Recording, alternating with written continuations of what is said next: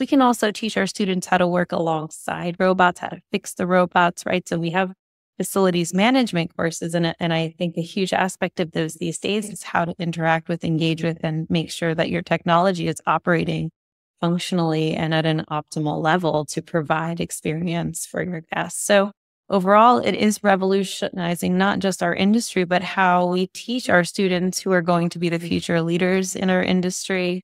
It allows for immersive learning experiences. It allows for experiential learning. It allows for personalized instruction among students, as well as data-driven decision making and skill development. So really, it's just an integral piece of how we teach these days. Very true. Very true.